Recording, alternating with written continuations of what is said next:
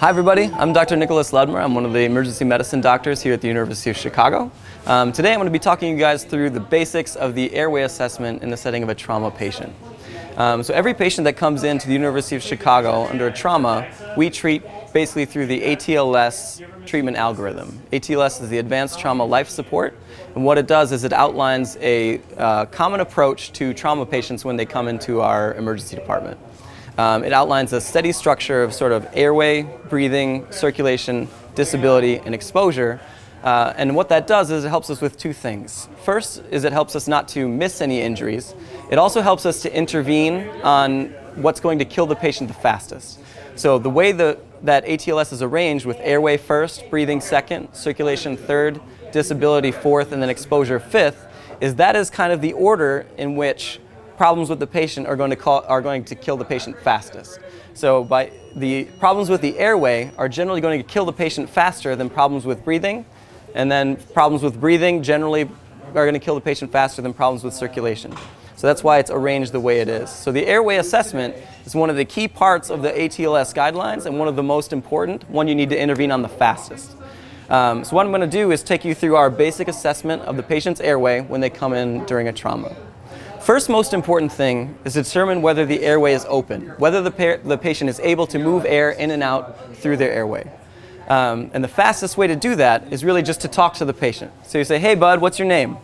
Nikita. Nikita, okay? And if Nikita can speak, that means that he's able to move air in and out through his airway well, okay? So we say the airway is patent, the airway is open. And that reassures the entire team that we may not need to do any immediate intervention right now, okay? It's still important to complete an assessment of the airway because even though he's talking now, he may have some injuries that might be obstructing his airway or getting in the way of his airway, all right? And there may be other interventions that we need to do to make sure that Nikita's airway stays open, all right? So in addition to talking to the patient and making sure that he can speak, we're also going to listen for any abnormal sounds. We're going to listen to the quality of his speech. So if he speaks and there's sort of gurgling sounds or there's coarse sounds in the airway, that may mean that maybe he's got some fluid in the airway, maybe he's got some swelling, okay, that may become a problem and cause issues with his airway in the immediate future, okay? So we're going to listen for any abnormal sounds, gurgling, coarse sounds, stridor, which is sort of a high-pitched sound as air moves in and out past a narrow opening. So like is stridor, and that can be indicative of airway swelling or impending airway closure, okay? In which case we may need to intervene on his airway. So in addition to listening to the patient speak and making sure their airway is patent, as well as listening to the quality of their voice for any abnormal sounds, we're also going to do a visual inspection of the airway. Remember, the airway is composed of the nares, which are the nostrils, the nasal cavity, which is the space just behind those, the nasopharynx, which is even further back, the mouth, which is the oral cavity, okay, and the oropharynx, which is the back of the throat, and then finally the structures in the neck, the larynx and the trachea. We're going to do a visual inspection of all of it, okay? So you're going to take a light, usually an otoscope, oftentimes with a speculum, which is the little cone part you put on front, and we're going to take a look in the patient's nose. So we're just going to shine a light up, see if there's any evidence of injury, okay, bleeding, any evidence of facial fracture that might obstruct his airway or block his airway. All right, we're going to ask the patient to open their mouth, so go to open your mouth wide. You're going to shine the light in, and again, we're looking at everything. You're looking for, is the tongue swelling? Are there any injuries to the tongue? Is there any other swelling in the mouth that's going to end up blocking his airway? Is there any fluids that we need to suction? Is the patient bleeding? Did they vomit? Okay, do we need to suction the patient's airway? Are there any signs of injuries that might block it? So any loose teeth that the patient could accidentally get into their windpipe or get into their airway that we need to take care of? Once you've examined the nasopharynx and the nasal cavity as well as the oral cavity, the mouth and the oropharynx, you also want to be able to take a look at the anterior neck, the front part of the neck, right? Because the airway also involves the larynx and the trachea, which make up your windpipe right here in the front. All right?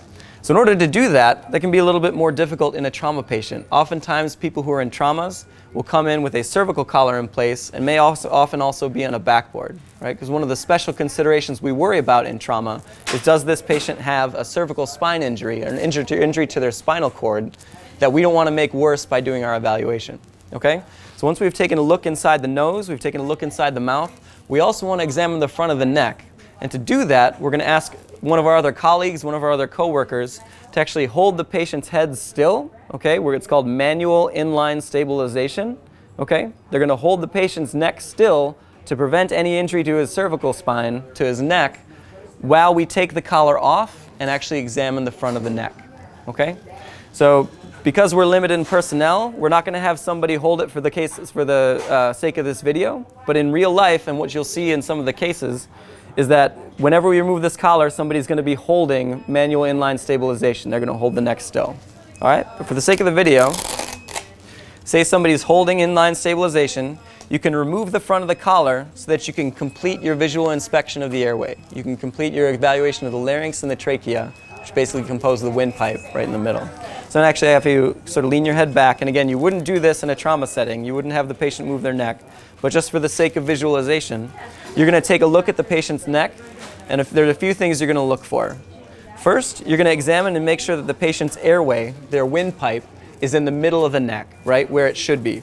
Okay? You want to make sure that's in the middle. If it's off to one side, or it looks deviated, is what we call it, that can be a sign of an injury to the trachea or an injury to the larynx, an airway injury, which is something we may need to intervene on quickly. Okay? So you look to make sure that the airway is midline. Okay? You also look for other injuries around the neck that might compromise the airway. So maybe he's got a foreign body in his neck. Maybe he was stabbed in the neck, something else that might impede on the airway or cause an impending injury to the airway. Sometimes trauma can also cause bleeding in this area, and so you can get expanding collections of blood, or what we call hematomas. So you want to make sure that there's no swelling in the neck, around the neck, that might push on the airway and compromise the airway. So you want to complete your visual inspection. You can often also sometimes just feel and press the skin lightly and see if there's any air under the skin that might indicate that the trachea or the windpipe has been injured. Okay, so sometimes injuries to the windpipe can cause air to release under the skin, and you'll get this Rice Krispie treat type feeling. If you press on it, it'll kind of crinkle and crunch, kind of like you're pressing on Rice Krispies. All right? Or like crepitations. Okay? So you're going to talk to the patient, make sure that their airway is patent, listen to the quality of the airway sounds. Are there any abnormal sounds, stridor, gurgling, coarse sounds? Okay, you're going to look in the nares, in the oral cavity, of the oral pharynx, and you're going to look at the anterior neck. Okay, and then you can also feel for any signs of bony fracture, deformity, and also any signs of air in the neck that might suggest a tracheal injury. All right, and once you're done with your examination, you're going to replace the patient's collar. All right, and your coworkers can then release inline stabilization once the collar is secure. All right, and that's the basics of the airway evaluation in trauma. If you find something wrong, you intervene before moving on to the next examination. So if you find something wrong with the airway, we fix it before we move on to examining breathing. Okay? And we're going to talk about some of those interventions in the subsequent videos.